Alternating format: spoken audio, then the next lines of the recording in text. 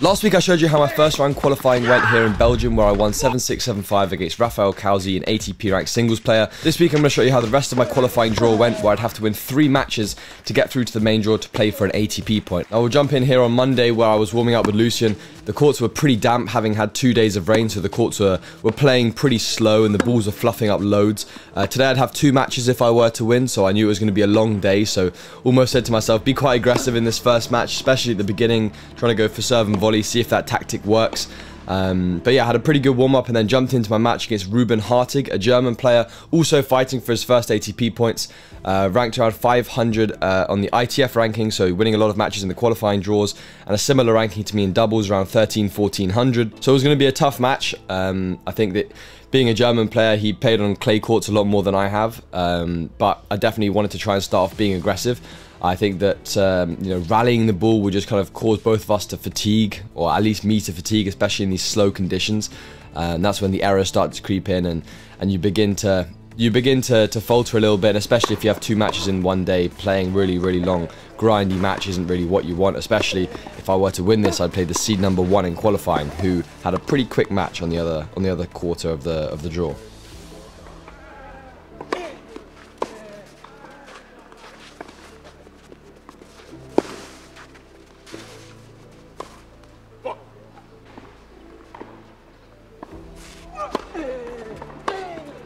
You know, 2-all, I think that I was definitely trying to get on my forehand side as much as possible, come in with a little drive volley there, dropping a little bit shorter so that, you know, you have to move up and back on the court and not just side to side. But my opponent gets a break point here pretty early on in this first set, and definitely not what we want, you know, very early on. But, you know, I was just trying to be aggressive with the forehand, and I just overcooked that forehand slightly and give my opponent the break. And from this point, he gained a lot of confidence. He began to play really well, some really solid shots, putting the ball really deep in the court, and yeah, giving him that break really early on was costly for me.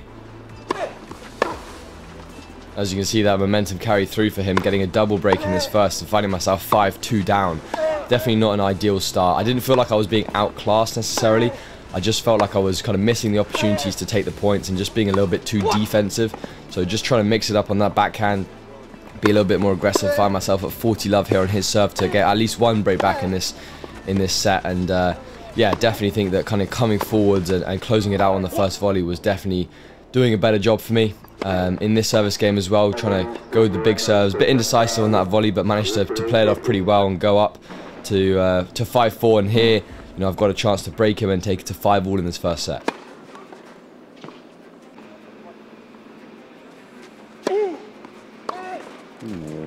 He plays a very solid game, and I just gift him that set point there. Very frustrating. I definitely think that I had my chances, but I was just being a little bit too, I guess relaxed isn't the right word, but just too unconcentrated on those key moments. I think I needed to be a bit more clinical like this with my forehand, really try and put the pressure on and focus on every single ball.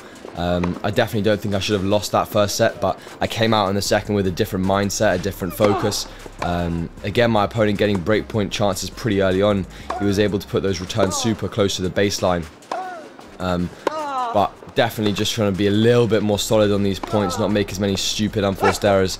And yeah, finding my rhythm a little bit in the second set, and just saying to myself, look, there's best of 3 sets for a reason. You know, if you get to a match tiebreak, anything can happen. So yeah, just hang on and bide your time and look for your chances, and really hit that forehand as much as possible and just stay solid on the backhand.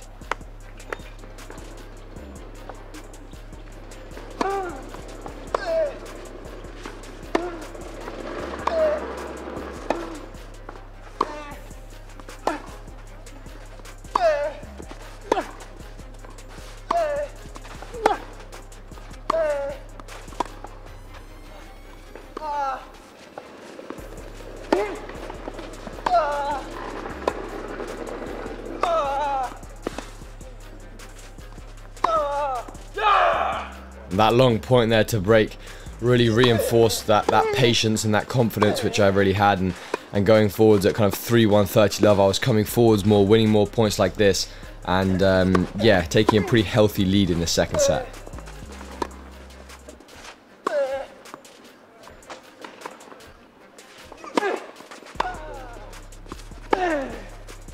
I go 30 love down at the beginning of my own service game here, and just again a few really relaxed unforced errors, just being a bit too confident, being 4-2 up, and I give him the break back to go 4-3, and now it's anyone's for the taking.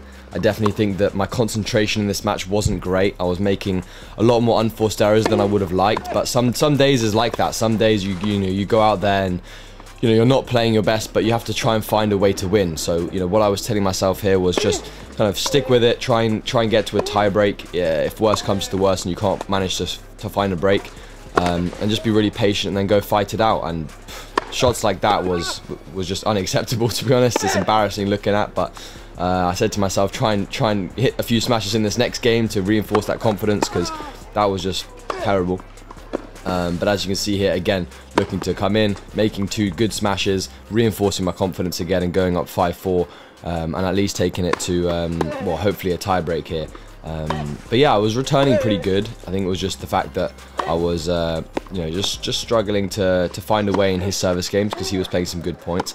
And this game here at 5-all was super important to try and hold, because this is a game you definitely don't want to lose, and at least it's going to send us to a set tie break.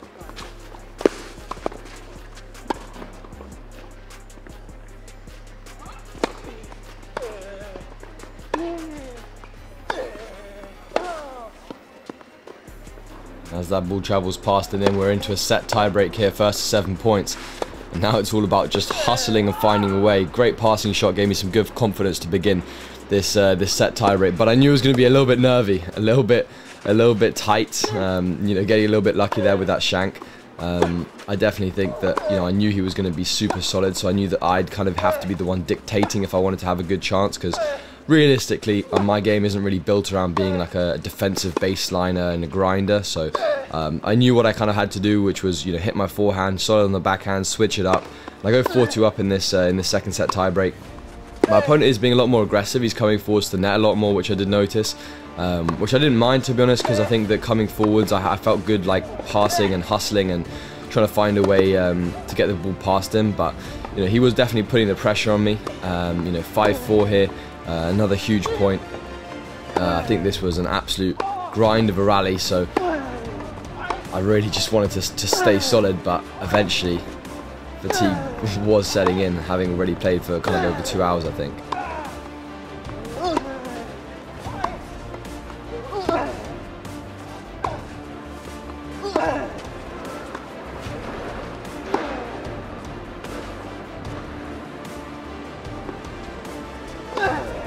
I think what I would have liked to have seen is a bit more decisiveness there, because that is just being caught in no man's land. I just need to come forwards there and commit to it, and I think at a key moment, that's just a little bit indecisive. But my opponent, great approach shot, great volley here at 5-all.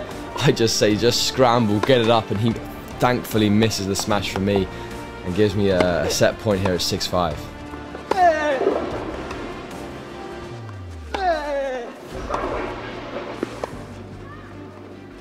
And there you go. I've nearly pretty much stolen that second set there, and going through to this tiebreak, there's almost nothing to lose. I definitely think that I felt confident in the tiebreaks now, having won that set tiebreak. So as we go kind of to 4-all in this match tiebreak, as the nerves were high, I felt kind of quietly confident that if I could just stick to what I was doing, maybe draw him into the net a little bit, that I'd have my chances.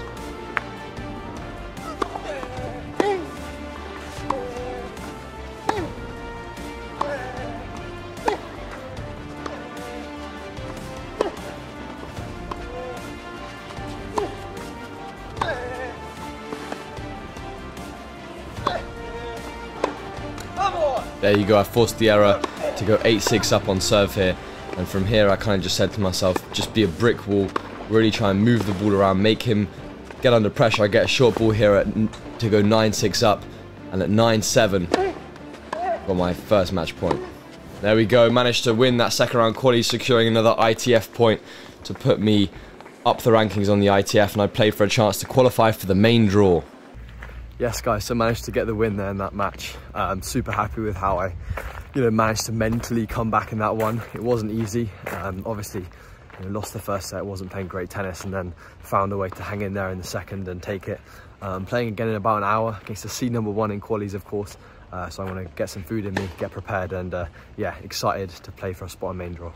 Now in the final round of qualies, I had the privilege of playing against the seed number 1 in qualies, Stein Slump.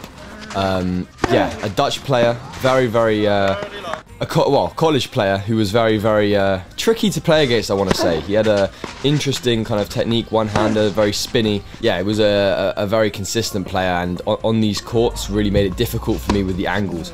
I started off pretty good with these new balls, trying to find a way to put some pressure on him, really force him into some errors at the beginning of this match. I know that I'm not going to really be able to go kind of toe-to-toe consistency-wise, having just played like a 2.5-hour match already. You know, he got his match done pretty quickly, so I knew kind of aggression was going to be my friend here. But obviously, like you can see, the ball just absolutely spinning away from me all the time against him, so it was definitely a different type of opponent to the one I literally just played. So definitely just trying to get on the forehand as much as possible, move the ball inside out, inside in, really put him under some pressure and get some confidence on my forehand.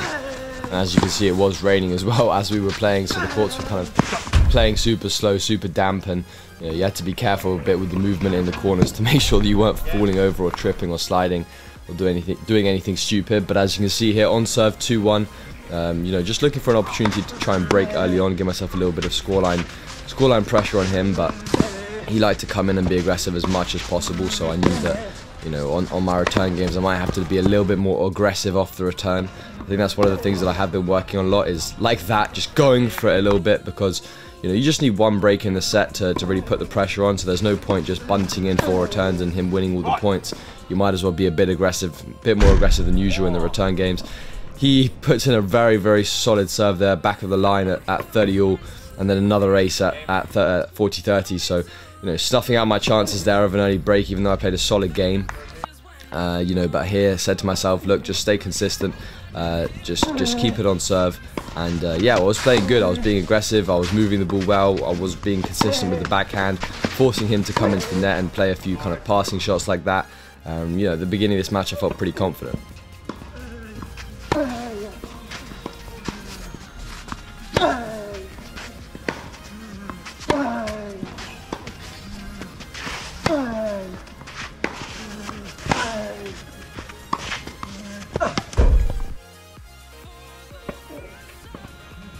Great volley from my opponent there, and a nice drop shot to save a break point pretty early on. I managed to go and hold this game as well, which gave some good confidence. And at this point at 3-all, this volley here literally pained me just back of the line out. And that just set the precedent for this game, where he then played a really solid point at 15 love down to go 30 love up, and another solid return there to take it to love 40, and how quickly I've suddenly gone down. And I was furious at myself, because I've kind of gifted him the break here, and he does take it and goes 4-3. And you know, when you go down a break against these solid players, it's really an uphill battle. Especially kind of having played that match and the legs feeling pretty heavy, I knew it was going to be a really tough challenge to try and come back here in this set, especially with just how consistent he was and how easily he just get on the forehand and rip it. But nevertheless, you know, I said to myself, look, let's just play 1 point at a time, 1 game at a time. Maybe he gives you an opportunity, maybe he gives you a chance. And I believe in the qualifying of like these futures tournaments, anything can happen. I've played enough matches to know that, you know, I can sometimes lose concentration, they can sometimes lose concentration.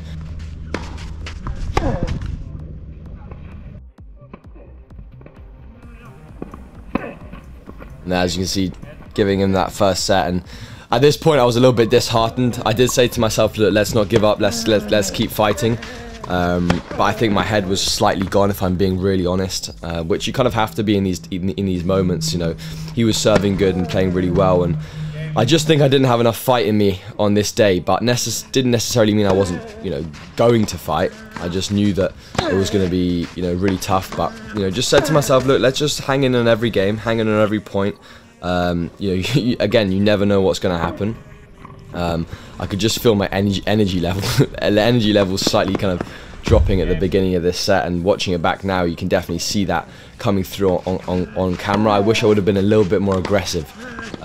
Just if my energy's dropping, be a little bit more aggressive, because usually when I am being aggressive, I'm not gonna lose that many points. It almost favors my game style a little bit. So yeah, that's what I kind of would have said to myself. But a lot of games here, kind of 40-30, you know, long games where I'm getting chances but just not quite able to execute.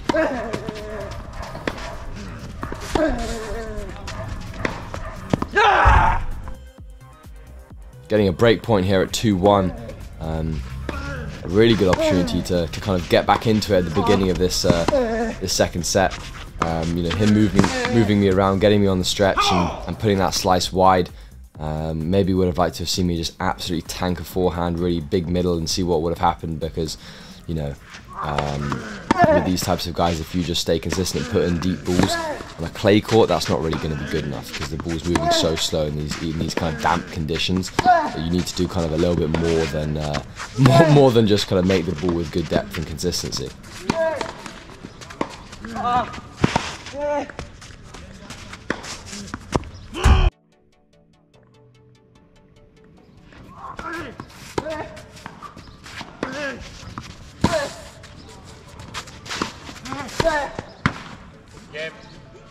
And he holds that game to go 3-love up, and you can just see I was frustrated, exhausted. I was, yeah, annoyed that I gave him that game, to be honest. He played obviously some great tennis, but I felt like I deserved to take that game. But he's just running away with the set at this point, kind of 4-love up. I think that he kind of broken me a little bit. I think that 6-love, 4-love down, you're kind of getting battered. It's never a nice feeling. And then lots of kind of thoughts like, why am I placing number 1? Why is this happening? Kind of start coming into your head, and it gets very kind of negative very quickly. So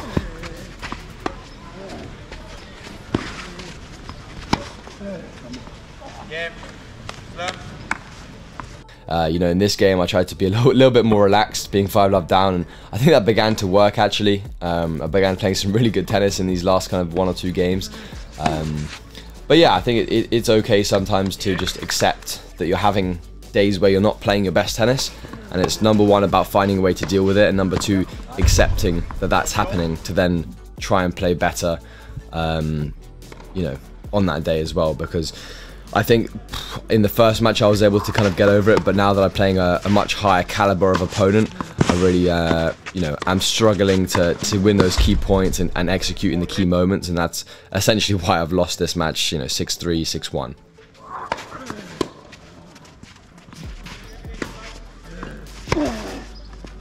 So that's it. Unfortunately lost in the final round of qualifying here. My opponent did end up going to take ATP points in the main draw. But lots of positives to take from this week. Now it's time to move to hard courts.